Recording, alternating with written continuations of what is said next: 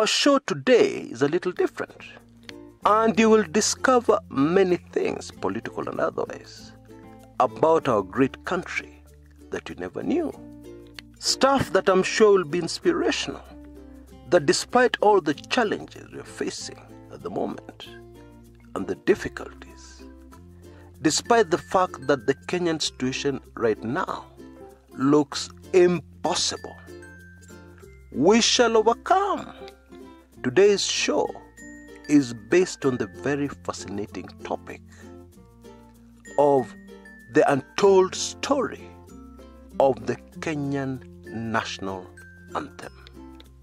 Now, just a quick reminder, those who have not renewed their WIB subscription and did not participate in the July or December contributions, which qualify them to continue their subscription, will need to renew as soon as possible in order to avoid the inconvenience of missing my next WIB, which should be out in about 2-3 days. Kindly act and take advantage of our latest special offer. Right, let's get down to business. And karibu sana, and enjoy the show today.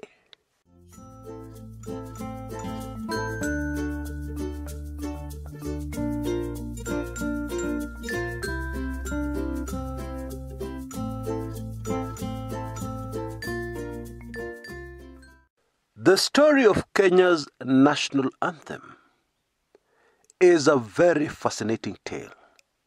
It is the story of something that was done under very difficult circumstances, within very short notice, but still something that has stood the test of time. Now, I don't know if you're like me, because many times when our national anthem is played, I get goosebumps. A chill runs through my spine. Maybe it's because I've had the privilege of representing my motherland in a sport in a foreign country. And the sport is rugby. And you know what happens at such events. You're far away from home, and the Kenyan national anthem is played. Or maybe it's because I love my country, Kenya, too much. I'm not quite sure why. But it is very sad that some Kenyans take our national anthem for granted. And maybe that will change, even if it's just a little bit, when you hear the story behind our Kenyan national anthem. Sometime in August 1963, a cabinet minister known as Thomas Joseph Odhiambo Mboya, better known simply as Tom Mboya, was allocated the task by Prime Minister Jomo Kenyatta to come up with a Kenyan national anthem. It was a very urgent task, with a strict timeline and with important political considerations. For instance, to this day, if you do your research anywhere, you will hear people saying that the Kenyan national anthem is unique because, unlike the anthems of other African countries, it was composed and put together by Kenyans. That was the political narrative. However, it was unrealistic. Think about it for a minute. How many indigenous Kenyans had gone to school in the year 1963? And out of those few, how many were qualified enough in music to produce a national anthem that would stand the test of time? Very tall order, but in a minute you will know the truth of exactly what happened. Mboya approached a close friend a mzungu Kenyan, a man called Graham Hyslop, who put together as many indigenous qualified Kenyans as he could find, and remained in the background, because history records that the person who led this team was a Kenyan, a man called Reverend Johnson Kuto Kalume. But of course that was pure optics, with all due respect to this great Kenyan, because I'm sure they all made a contribution. But the main moving factor in all this was Bwana Hyslop, who had come to Kenya at the age of 26, in 1936. In my opinion, Hyslop was some kind of music genius. He had explored the tribal music of many Kenyan communities previously, and had created great music from various tribes in the country called Kenya. But his favorite were perhaps the most musical Kenyan community to date, the Pokomo.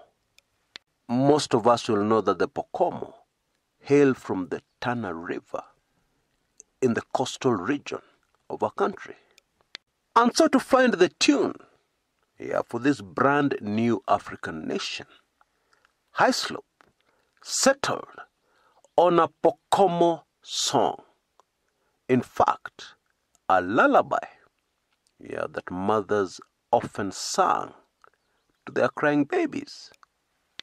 Now, the full group of people who composed the Kenyan national anthem was as follows: George Senoga-Zake, Peter Kibukosia, Washington Omondi, Graham Hyslop, and Johnson Kuto Kalume. Now, very interestingly, Washington Omondi was only 22 years at the time. He had just graduated from Edinburgh University in the United Kingdom. The group were given only 7 weeks to complete this monumental task. And so sometimes in September 1963, the national anthem of the country called Kenya was first recorded in Nairobi with the Pokomo tune. May we have a President of the Republic of Kenya from the Pokomo community soon. And with some amazing words. Now, many Kenyans don't know this. The anthem was first composed in the local Kiswahili language. And the English version of our national anthem is not a direct translation. It is just a similar song, similar spirit, saying something similar. Because, for instance, the first words of the anthem are E Mungu nguvu yetu, ulete baraka kwetu. Now the translation of that is not O God of all creation. No. It is O God, our strength, our only real strength. That's really what it means. Amazingly, the Kenyan national anthem is a prayer to God Almighty. Wow. And our national anthem was officially inaugurated at the Uhuru Gardens in Nairobi on December 12th, 1963. Now, fascinatingly, during the Moi administration, President Moi put together a commission to look into changing the national anthem, into coming up with a brand new national anthem. But later the president changed his mind. We were never told why. But I'm guessing it was realized by the various music experts that indeed our anthem was special.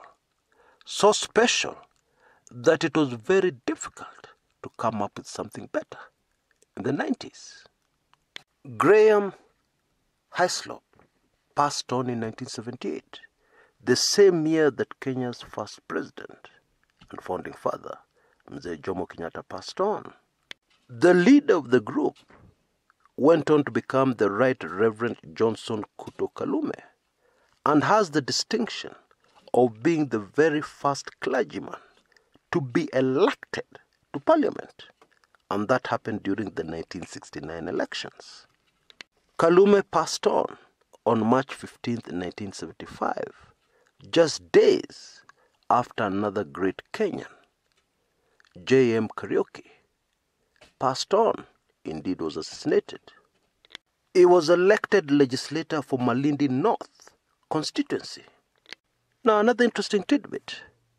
The particular spot that has the distinction of promoting our national anthem to the world the most is the 3,000 meters steeplechase event, which has been dominated by Kenyans since its inception, and indeed is referred to as the Kenyan race.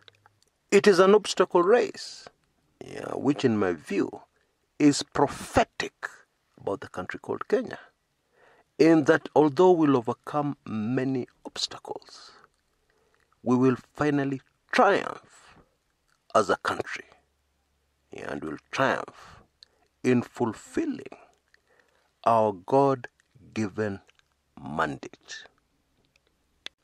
Until next time, this is Chris Kumekucha.